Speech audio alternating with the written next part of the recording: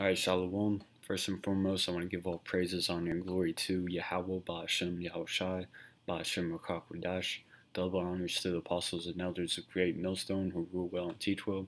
Peace and blessings to the elect out there that's pushing this word in all truth and sincerity. Alright, this lesson is going to be entitled, The Nations Will Flow to Israel. Alright, and it's, end time prophecy, after Jacob's trouble, after the hour of temptation, which is is going to be by Esau presenting the whole world with the mark of the beast, and you won't be able to operate in society without it. You won't be able to buy or sell, and then after that, World War III, Armageddon.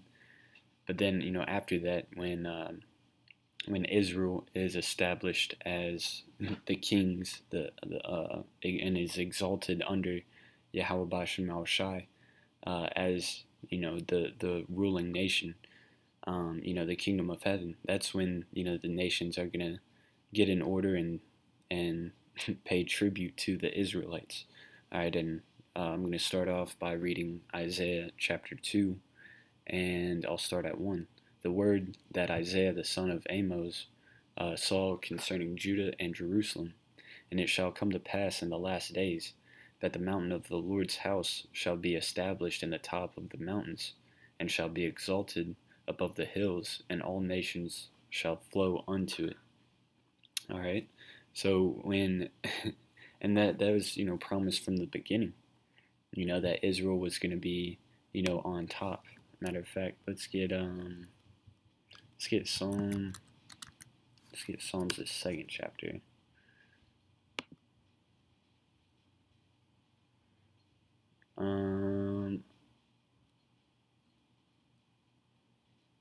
Let's get Psalms 2, and I'll start at 7. I'll declare the decree the Lord hath said unto me, Thou art my son, this day have I begotten thee. Ask of me, and I shall give the heathen for thine inheritance, and the uttermost parts of the earth for thy possession. Thou shalt break them with a rod of iron, thou shalt dash them in pieces like a potter's vessel. All right, because it was part of Jacob's blessing, whose name was later turned to Israel, and he was the progenitor of the Israelites, the 12 tribes of Israel. And it was promised by the Most High Yahweh through his son Yahushai that the Israelites would be a kingly and priestly nation and rule over the heathens. So in Psalms it's saying, ask, pray for that, and it says it throughout the scriptures. We can grab Deuteronomy 28. This is a Deuteronomy 28 and 1, and it says, And it shall come to pass, thou shalt hearken diligently unto the voice of the Lord thy power, to observe and to do all his commandments which I command thee this day, that the Lord thy power will set thee on high above all nations of the earth. All right, so that's part of the contract, the agreement, all right, between the Israelites and the Most High, is if we observed and did the law, statutes, and commandments, that we would be on high, above all the other nations. All right. So, and of course, we didn't follow him, so we, are under the curses. All right. But, in due time, he's going to forgive Israelites of their iniquities and program them to be righteous. You can read about that in Isaiah, is it 31 or is it 30? Let's see. I know it's in Hebrews 8 and 8. Jeremiah 31 and 31. That's what it is. Yeah, Jeremiah 31, and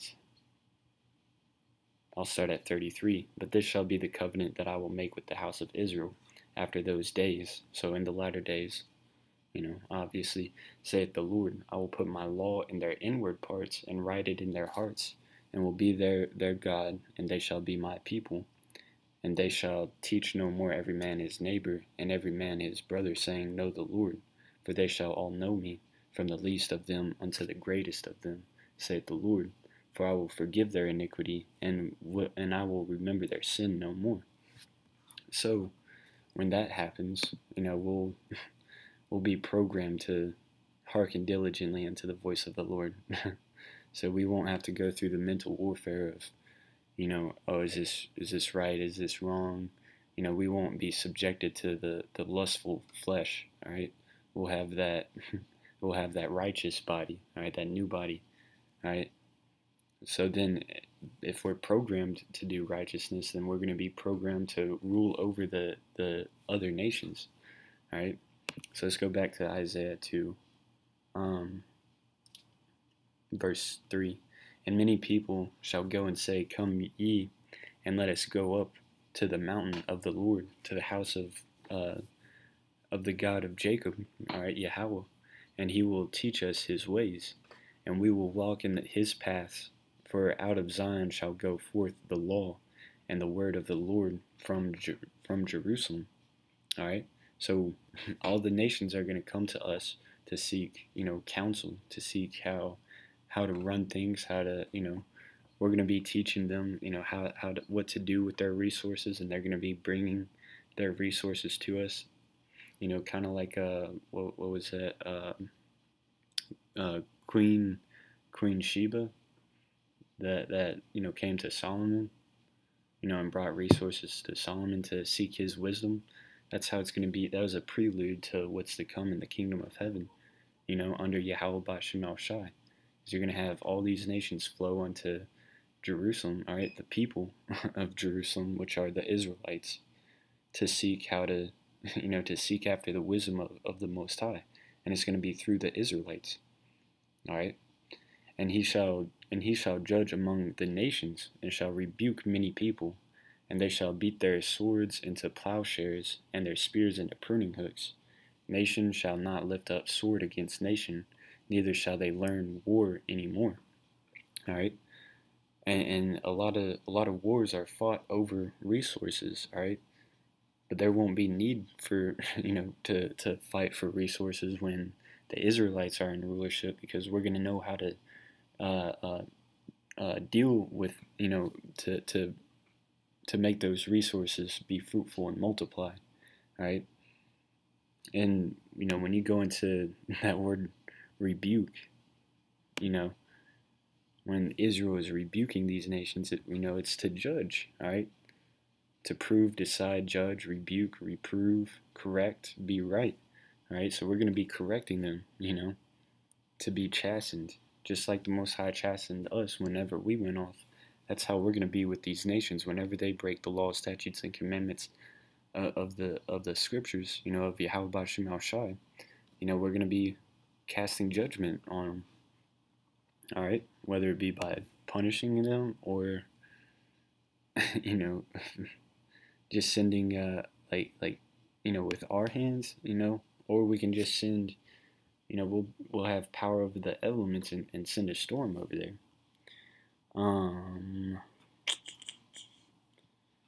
Let's see, yeah, that's pretty much it on that. So let's go to Micah 4:1. This roughly says the same thing, but this is Micah 4:1. But in the last days it shall come to pass that the mountain of the house of the Lord shall be established in the top of the mountains, and it shall be exalted above the hills, and people shall flow unto it. There's that phrase again, flowing unto it, because well, like now Esau has his banking system, right? And it's all of their terminologies are based off of a river, all right? Because he calls it a bank. You also have a river bank, all right? And you have what's called bank deposits, all right? And you have river bank deposits. Whenever the river flows, it pushes all the resources into those deposits, and then you can find gold, silver, iron. That's where all the heavy metals end up, in those deposits. So whenever you make a deposit to Esau's bank, he's collecting your resources, and he can go out and flip it, But in the kingdom of heaven, the Israelites are going to be, that bank. All right, they're going to flow into us. They're going to be giving us their resources so we can be fruitful and multiply with it. Verse 2.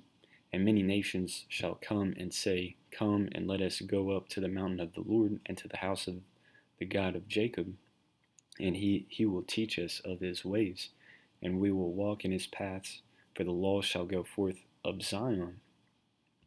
All right, and Zion is the mountain in Israel. All right, and any mountain structure is symbolic for a government. So Zion is symbolic for the governing body of the Israelites. All right, and that's also why it says in the top of the mountains, and it shall be exalted above all the hills. That's just a symbolic way of saying Israel is going to be on top. All right, and the word of the Lord from Jerusalem, and he shall judge among many people and rebuke strong nations afar off. And they shall beat their swords into plowshares, and their spears into pruning hooks. Nation shall not lift up a sword against nation, neither shall they learn war any more. Alright, and that's how you know that, those fake Israelis over there in the land of Israel right now are not are not the true Israelites, alright, because there's still war going on, alright. But when the kingdom of heaven is established and the Israelites are brought back to their homeland, there's not going to be any more war, all right? It says, But they shall sit every man under his vine and under his fig tree, and none shall make them afraid, for the mouth of the Lord of hosts hath spoken it. For all people will walk every one in the name of his God, and we will walk in the name of the Lord our power forever and ever. All right. So the Israelites are going to be walking in the name of Yahweh through his son Yahushai forever and ever. So we won't be going off. All right. But it says, for all people will walk, everyone in the name of his God. All right. Now let's go into this word God. It's Elohim. All right. Which means rulers, judges, divine ones, angels, gods. So who will be the nation's gods? All right, it's going to be the Israelites. All right,